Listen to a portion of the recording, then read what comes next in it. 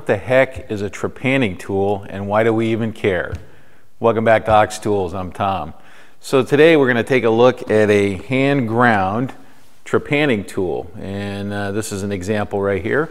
We're going to learn how to grind it, and we're going to learn how to use it in the lathe and why it's a really handy tool to know about. Let's check it out.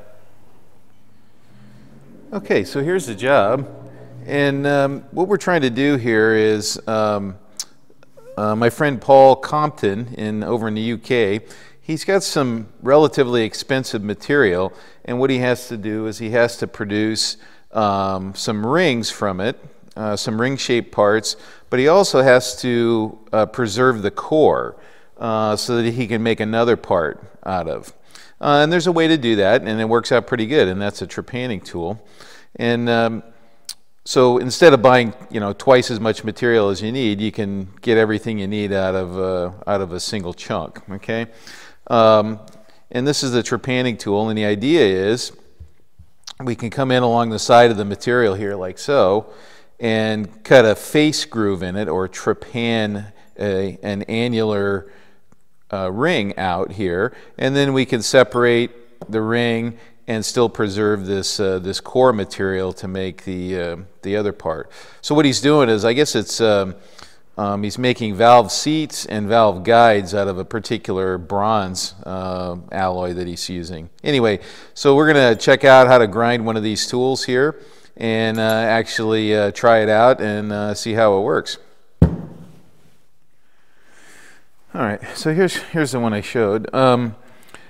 What we got to do is, what I like to do, just to kind of get me going in the right direction, is I just kind of sketch on the tool blank what I want to do here.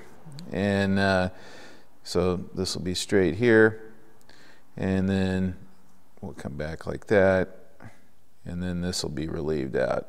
Okay, and then this depth here is equal to the width of the ring that you want to get out, right? So, you can actually go pretty far, and the ratio here, I guess, kind of guidance on the ratio is maybe 6 or 8 times the width here. So if you take this width, let's say it's, an 1/8 of an inch or something like that, you can, you could probably go up to maybe an inch, and that's pushing it. That's 8 times the width. So 6 or 8 times, that's probably a practical limit, a reasonably conservative practical limit for a hand ground tool.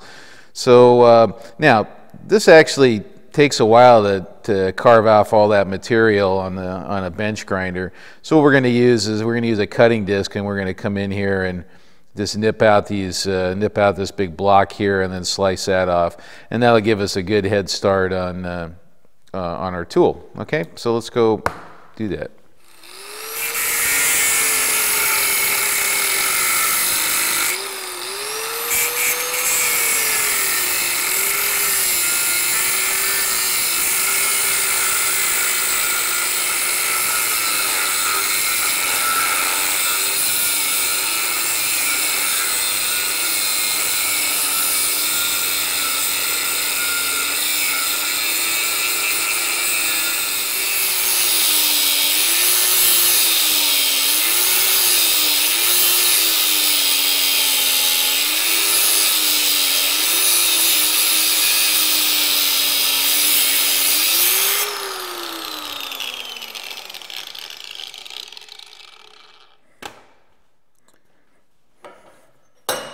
So that saves a bucket load of work there. All right, so the cutting disc really has the potential to save you a bunch of time on the bench grinder. Now this is M2 Cobalt, so it grinds. It takes a little while to grind it. So anyway, that's an easy technique for getting some out of your way. So let's do a little grinding here.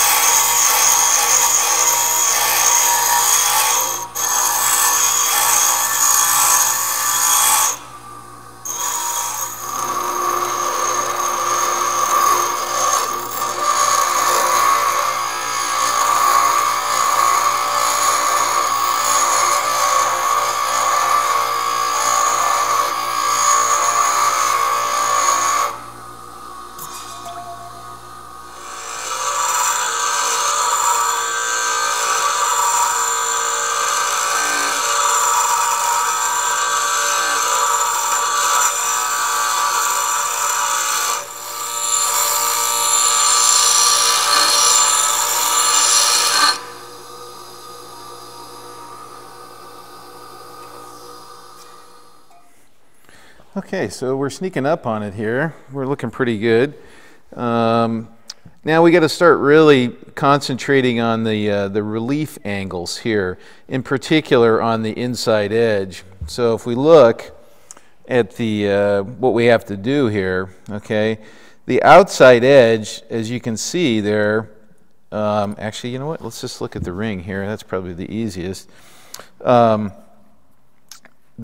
This inside edge, or outside edge, I should say, has to have significant relief to clear that curvature, to clear this curvature here. So we're really going to focus on this inside edge. The outside edge kind of takes care of itself, because when you're on an edge like this, the material's curving away from it, so it kind of gives you kind of automatic relief. So you don't have to focus so much on that. God, I get the shakes there, huh? Not enough coffee or too much coffee. Anyway, so this inside edge here is really the one that we have to focus on. When the tool's on center, this lower edge, it has to curve away and clear the material underneath. And you can kind of see it on this one that's already... Come on, man. Dropping stuff all over the place. Okay, so we just have to clear that material there. Maybe we can see it better like this. Oh yeah, this is a better way to show it.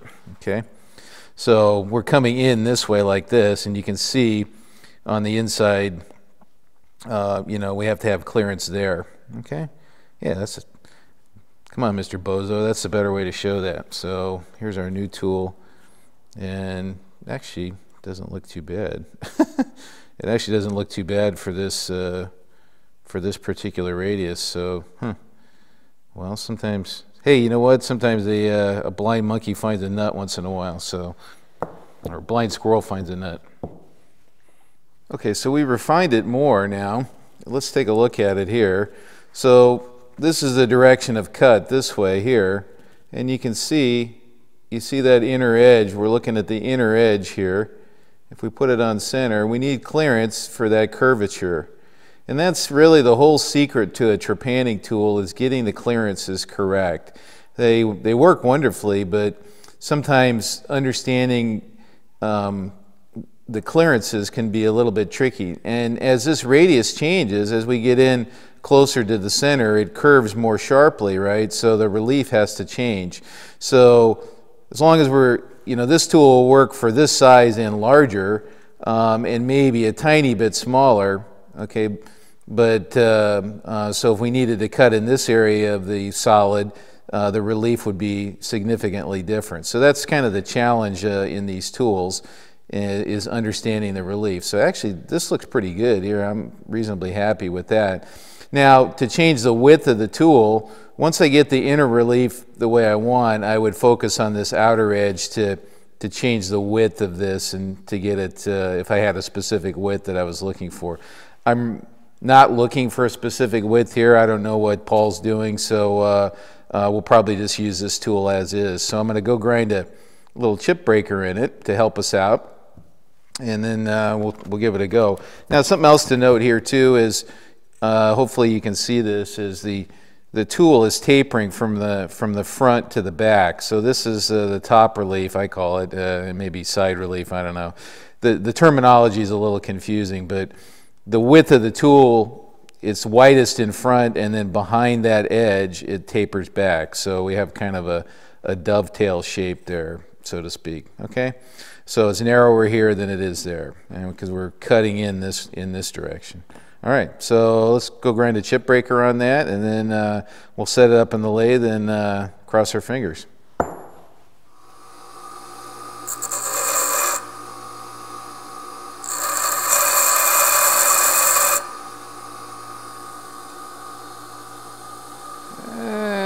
That's actually pretty good there. You know what? I'm not going to get greedy. I'm just going to... you know what? I like the looks of that. You know, I'm tempted, because I was lucky and got a nice alignment right out of the gate. I'm tempted to put a little more on there, but you know what? It's going to work fine. Okay, so we got the tool in the holder here. Now, we just got to get it set up correctly here. I got it loose so I can wiggle it around. And what I want to do is just kind of run it up and look at it and look at the clearance. And what I'm doing is I'm just feeding it in. Hard to see here. And I'm looking at the clearance to make sure I still have clearance. And that looks pretty good right there. A little more. Okay, and then I'll lock it down. And check the center height. Then we'll give it a go and see if it behaves itself. Okay. All right. So we're going to just sidle up along the side of that little guy there, actually, and then just plunge into that face and see what happens. All right, let's give this thing a go. So I'm going to come up and I'm going to just touch on the that center portion there.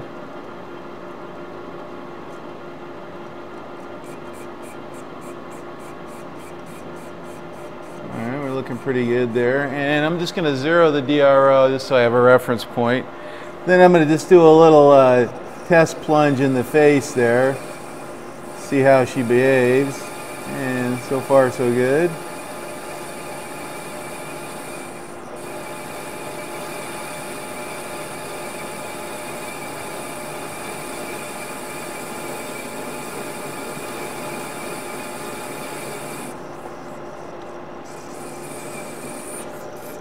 And I'm just looking at the tool, the sides of the tool, make sure nothing's dragging on the sides of the tool. All right, let's get some liquid love going here. It's always, Trepanning's one of those ones, you really want to just keep everything kind of wet.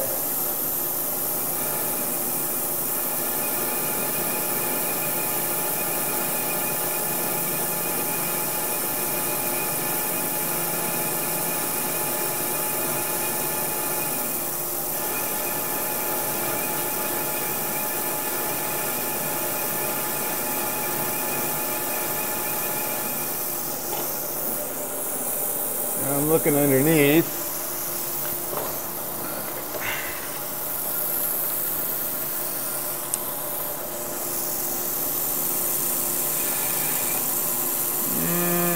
I think I gotta take a little more off the tool. Yeah, I got a little spot right here that looks like it's gonna touch. Okay, so I need to relieve the tool a little bit more. All right, let's try that again.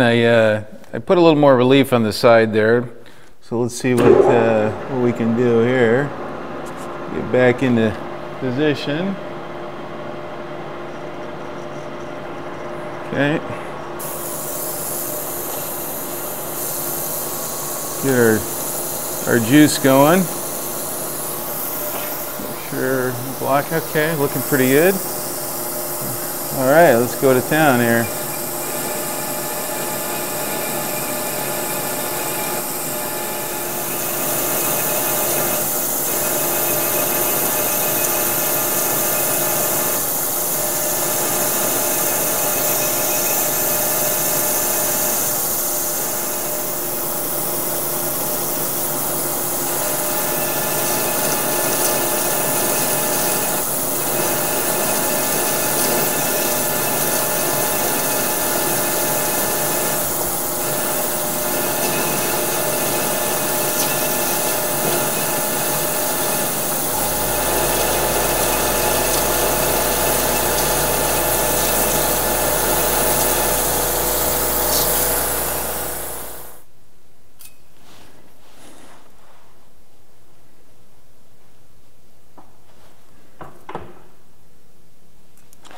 Okay.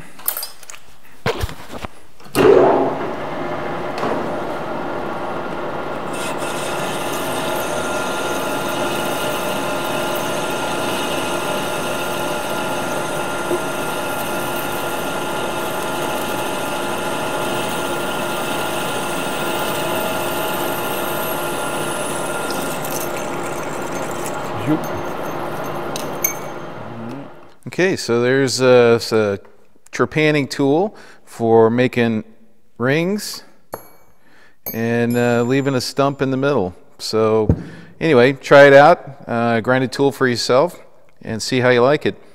This is one of the beauties of high-speed steel is that you can make anything that you want. It's important to understand how to grind your own tools because you can't always get what you need in an inserted tool in the kind of time frame that you might need it. So this is something you can do in I don't know, a half an hour or 45 minutes once you kind of get used to it, and you're off and running and it works fine. You can use this on pretty much any material here. So anyway, hope you liked the video, and throw some comments in the comment section and let me know what you thought of it. Thanks for watching, guys.